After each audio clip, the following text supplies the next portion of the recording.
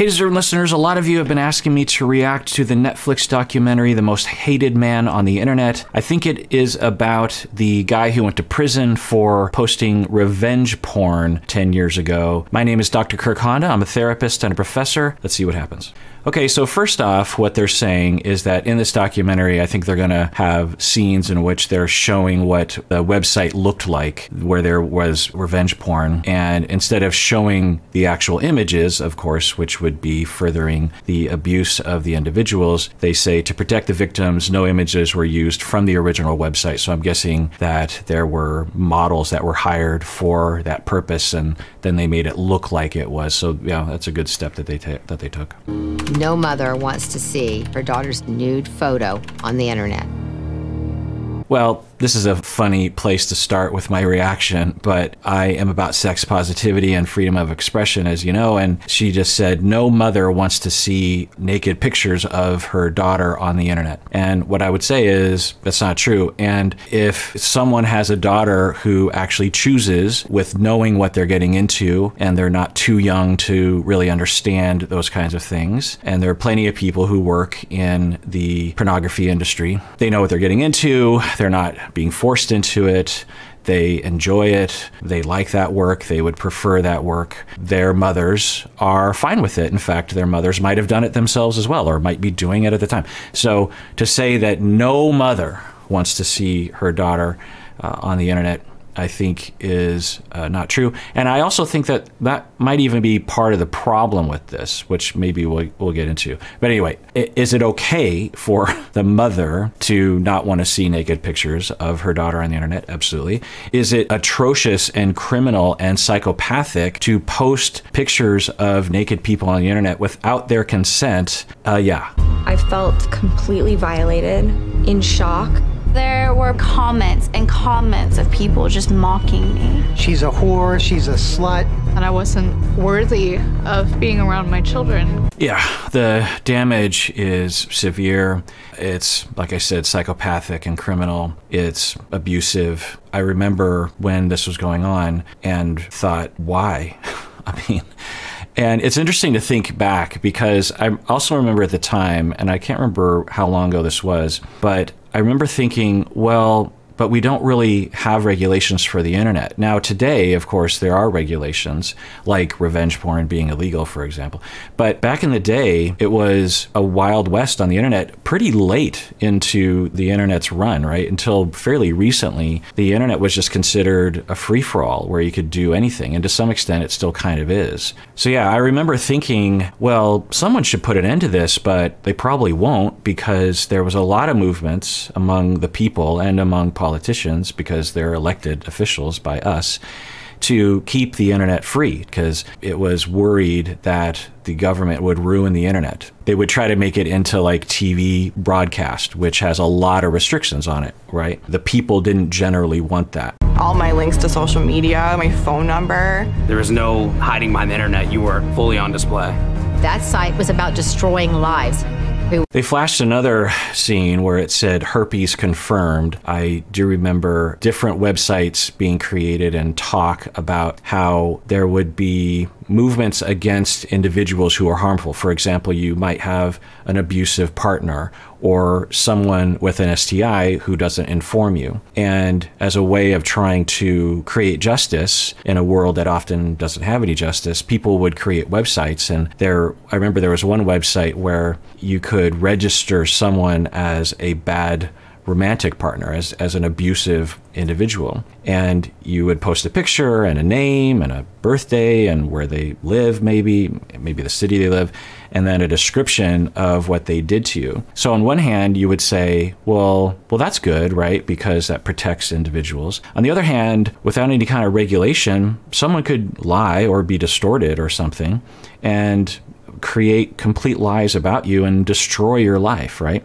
And I remember being on the fence about that when that first started to crop up. I remember thinking, well, wouldn't it be good as an individual? Wouldn't you want to know if you're dating someone in the early days of the internet, a lot of people, including myself, were idealistic about it and thought that this is going to be great. The internet's going to be great because it's going to have more information so that we can protect ourselves in a variety of ways from misinformation and other kinds of things, for example. Little did we know that, of course, the internet would become the dumping ground for everyone's, well, yeah, I mean, I would say anyone who has some kind of problem personality-wise is probably doing that problem on the internet without any kind of pushback from society or very little consequence. She says, look it up.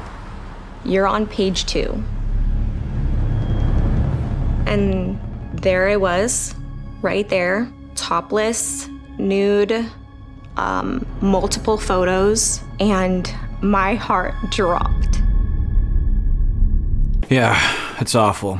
It's sexually abusive. It's, like I said, criminal, psychopathic, meaning that it lacks empathy and remorse for your actions. It's callous. It's embedded in misogyny and continue to be harmed. It's not like this is over. For example, I remember Jennifer Lawrence, right? And other people had their phones hacked into and naked pictures, private naked pictures that they had taken, leaked on the internet. I do remember this, actually, when Jennifer Lawrence's pictures were posted. I remember previous to that, a lot of people were just like, well, you know, you take pictures of yourself and you get what you get, that kind of thing, because that's just what's going to happen. And then there was this attitude change in society, I think around the time Jennifer Lawrence, because I think she, if I remember right, spoke out about it and said, look, it's one thing for people to have hacked into my phone and taken the photos. It's another thing that millions upon millions of people are looking at the photos. They're seeking them out, knowing that these were illegally obtained, which is horrible. That's on everyone. And I remember there was a shift in culture at the time, or at least in my circle, where people started to actually take personal responsibility for their actions on the internet. Because I think before that, it was just considered like, well, I'm not responsible for what happens on the internet. But I think as time went on, of course, we're all responsible for what happens on the internet. Everything we click on is a vote for that type of content. And if we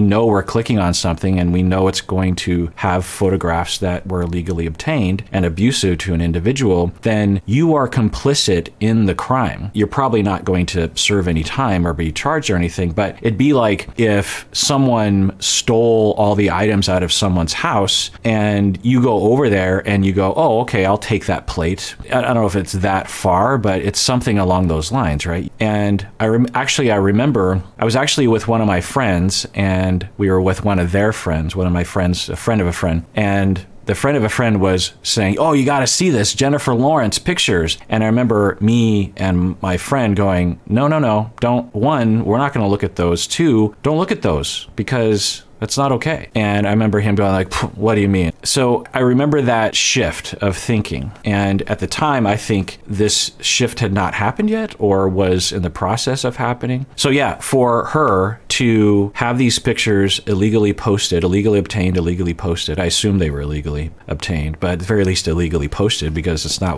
with her consent. It's just awful. It's just awful to think about. Under the photos, people were allowed to leave comments.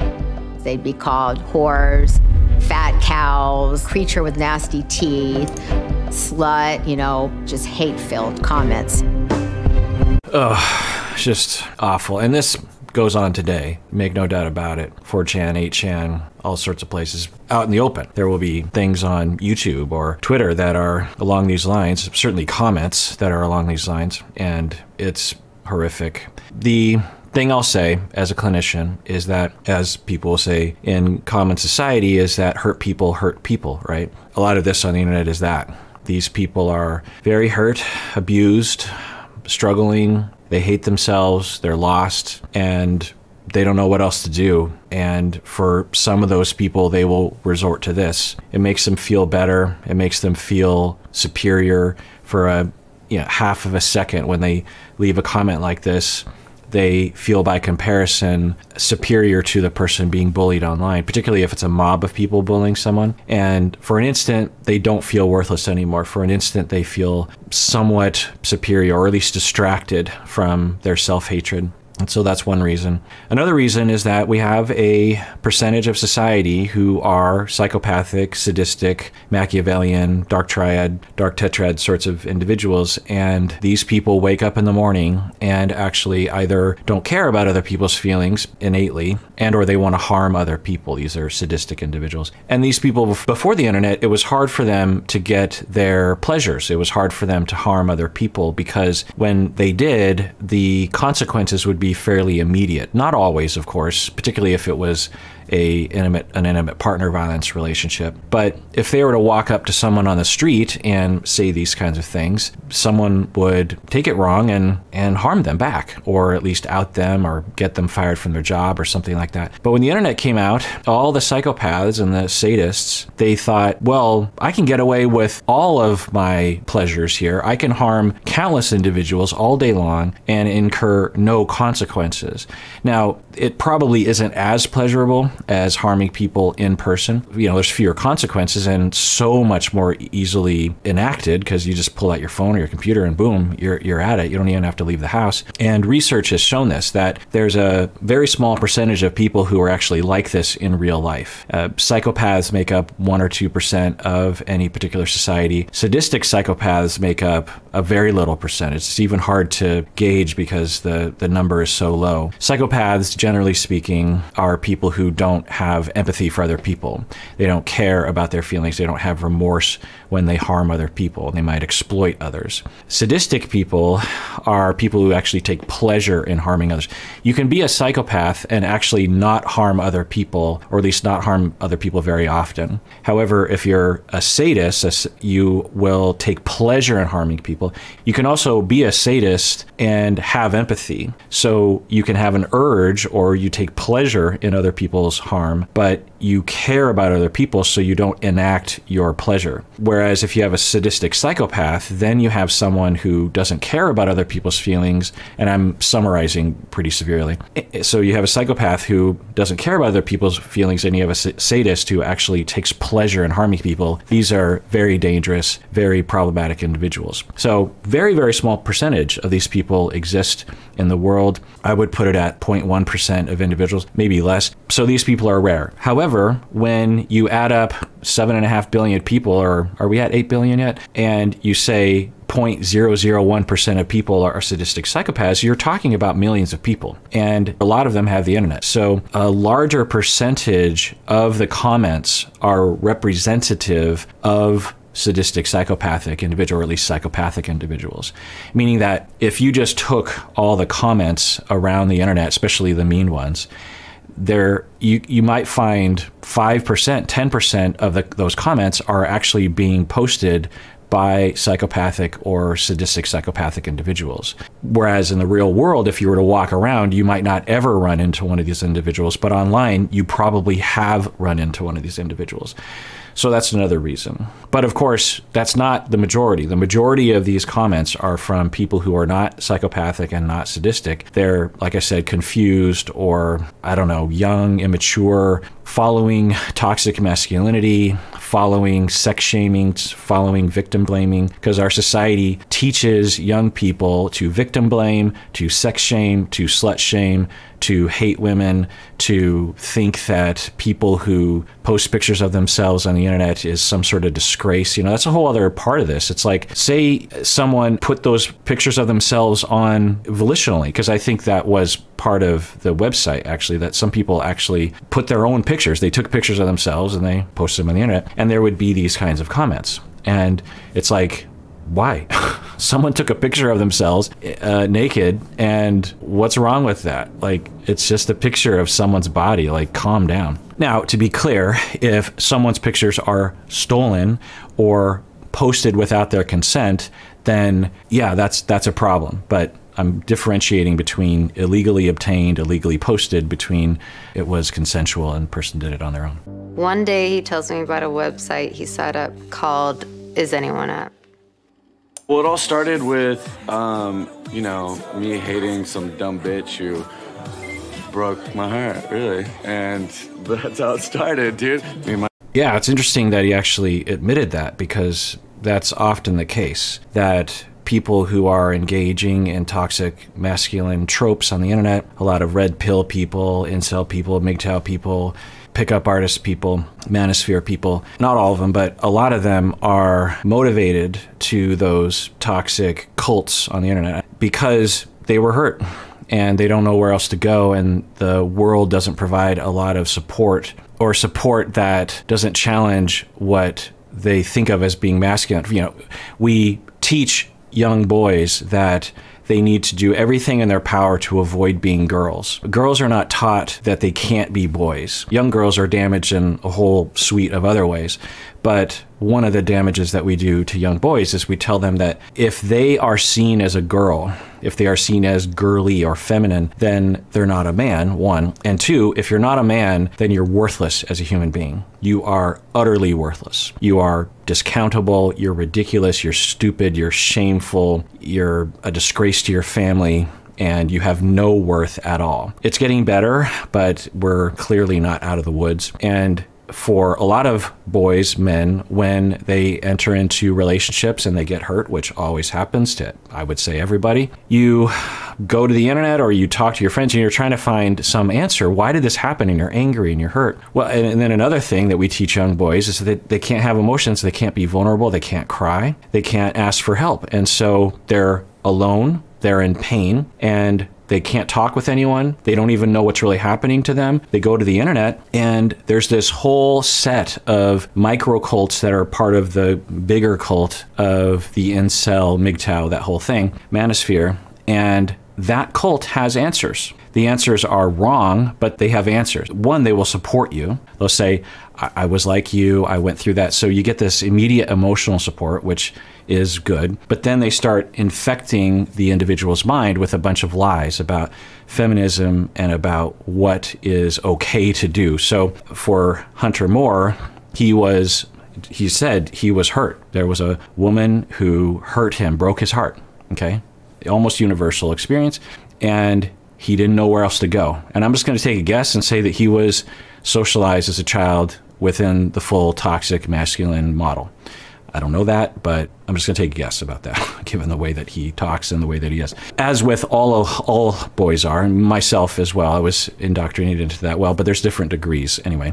So he started the website because, and I don't know the exact sequence, but maybe he even posted a picture of his former partner as a way of getting back at her because he didn't know what else to do, because we don't help people, particularly men, particularly boys, on an avenue out of their pain, which would be to talk about it, go to therapy, cry. I mean, we literally don't allow men to cry. We don't allow anyone to cry generally, but particularly men. So just think about that. Imagine if we lived in a society where we didn't allow people to laugh. Like, you could never laugh. And if you saw a comedy show and you laughed, you were disgraced and there's something wrong with you. Imagine if we did that to people. Imagine how much pent-up energy you would have. And over time, you would learn to beat that out of you. You know, I did this to myself. I've talked about this in the podcast before. When I was a young kid, no one explicitly told me this, but I learned from society that boys don't cry. And so in the 5th grade, I remember every time I had an urge to cry, which, you know, would happen because it's natural for a human to cry every now and then, I would convert it into anger, I remember. And before long, I never cried, ever. No tears, ever. Neurologically, I could no longer cry naturally. When I entered into my 20s, I thought there's something wrong with that. And particularly as I became a therapist. And so I actually set out to reverse that damage that I had done to myself. And so I would try to push the tears out, and it took years, but eventually I started crying, and now I cry all the time, and I feel great about it. And there's nothing unmasculine about it. In fact, it could be argued it's extremely masculine to cry because you're a man enough and you're secure enough in your manhood that you can be a human being. So anyway, you have all those messages being told to boys and men, and they get hurt and they don't know what to do. They go to the internet and there's an avenue. There's a way out. It feels good. You're getting support. You can get revenge. You have an answer. It's feminism, or all women are the problem, or I need to really clamp down on my urges of attachment and romance and maybe even sex, because those urges led to pain in the past. And so I need to meditate a lot. I need to be stoic. I need to become ultra masculine and control my urges. And that's not the answer. It's just not. I mean, maybe temporarily, but in the end, we all have attachment needs. And so if I were his friend and he was telling me that he was hurt by some woman and he's like not dealing with it well, and he says he's going to post these pictures on the internet, I'd be like, whoa, whoa, whoa, how you feeling? And I've had many clients like this, by the way. As a man therapist, I will tend to attract more men than otherwise. And so I get a higher percentage of these folks. And the healing that can happen when I work with them on allowing them to have their human emotions, and the tears and the pain, a lifetime will come out of these individuals, and they'll look back at some of this behavior that they committed to their former partners or to women in general and think, they'll have a lot of remorse about it and they'll see it in perspective. I hope that he does now. My friends would just post a bunch of girls on Is Anyone Up? And we just got a bunch of traffic one day, and I was like, yo, I can make money off titties and fucking people over. I just thought it was... Now, maybe he is a psychopath. I don't know. Maybe he doesn't actually care about human beings. He could still be a psychopath and also be hurt, have his feelings hurt. It's a misunderstanding, particularly on the internet, that psychopathic individuals have no feelings and no attachment needs. A marker of a psychopath isn't the lack of attachment needs. Generally speaking, it's a lack of empathy, a lack of actually knowing how other people feel and caring how other people feel. So that doesn't eliminate the basic human need of attachment. So Hunter Moore might actually suffer from psychopathy, antisocial personality. I don't know. I'm guessing I won't get enough information even to build a hypothesis about that, but we'll keep an eye on that. And the Sidekick was a smartphone that everyone on the scene was using. So what do you do with a phone with a camera? Take pictures of your dick and send it to people on social media. It was a very common thing for people to send dick pics, or girls to send pictures of their boobs to people. It was a way of flirting. Yeah, I remember this cultural trend as well. Of course, we're still in that trend, but I remember at the time in the aughts that people felt like the internet was their own private playground, kind of like a place where your parents and the authorities didn't go. Your teachers didn't know about the internet, or they didn't know how to use it, that kind of thing. And to young people, it felt like you could just do anything. And what it did, I think, is cause a lot of people to, in a unwise fashion, upload pictures of themselves, thinking they're only sharing it to a small community or even just a few people, and not realizing that it's the internet and it could go anywhere, and people can take the photo and post it somewhere else and it will live on the internet forever. And I'm guessing for most people it's not a disaster, but of course for some people it can be. So this website that Hunter Moore created, Is Anyone Up, was, I think, capitalizing on that naivete from individuals. But at that point in time, the internet just felt like this kind of fun festival. Hunter Moore, he showed the world that the internet's fucking permanent and it has the power to ruin your life. Right, so he is saying that the internet felt like it was just this fun festival, meaning that it was a place where it was safe and wasn't super public. Like you're at a festival and you get naked for a second and you just think like, well, yeah, I mean, there's 500 people that saw that, but it's not permanent. And what Hunter Moore demonstrated was it is permanent. And it was always permanent. It was just not necessarily known to people. All right, well, that does it for that episode. Everyone out there, please take care of yourself because you deserve it. You really, really do.